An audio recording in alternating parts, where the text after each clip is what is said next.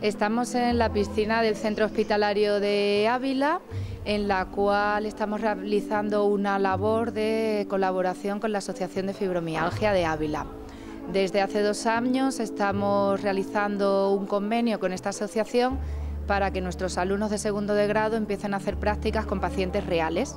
No es a lo que estamos acostumbrados, que siempre a los fisios nos ven pues en una clínica y dando masajes, sino que también tenemos más ámbitos de trabajo y que esto nos gusta mucho más también. Vamos a hacer un trabajo de fisioterapia en el medio acuático para que estas personas puedan mejorar un poco su calidad de vida.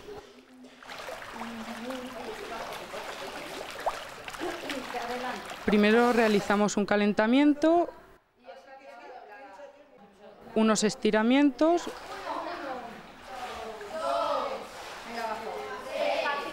El inicio de la clase pues siempre resulta un poco duro porque nuestro cuerpo tarda en reaccionar. Entonces la primera parte a lo mejor es un poco la más dura. 4, 5, 2, 3, luego unos ejercicios para subir la frecuencia cardíaca.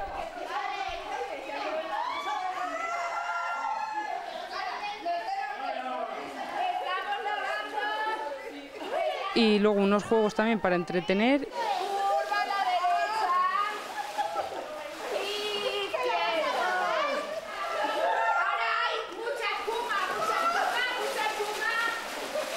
También nos sirve para relacionarnos entre nosotras y durante este ratito pues olvidarnos un poco también de todo lo que llevamos encima. Tenemos que tener en cuenta que la fibromialgia es una enfermedad crónica, es una enfermedad que se caracteriza por una fatiga crónica y por dolor, con lo cual esta actividad estamos mejorando su capacidad física, estamos mejorando su resistencia y estamos mejorando además que durante este rato tengan un espacio de ocio en el que olvidarse de sus dolores y que puedan pensar en otras cosas.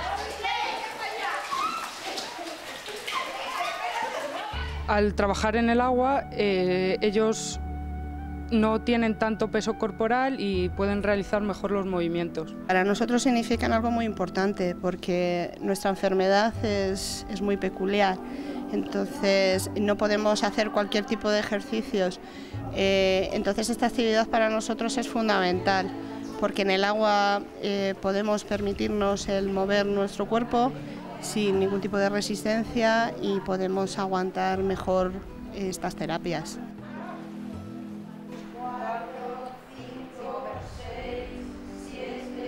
Al final, relajación. La final es fundamental porque notas como tu cuerpo se relaja y tienes ese momentito para ti y tu cuerpo y tu mente está relajada y muy a gusto.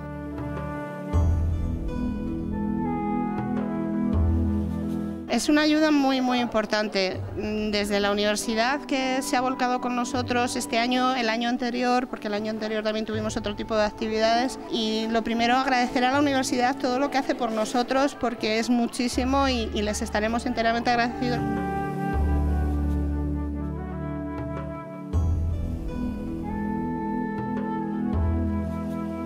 Es muy vocacional, con lo cual al final el que entra en esta carrera es porque le gusta y va a terminarla.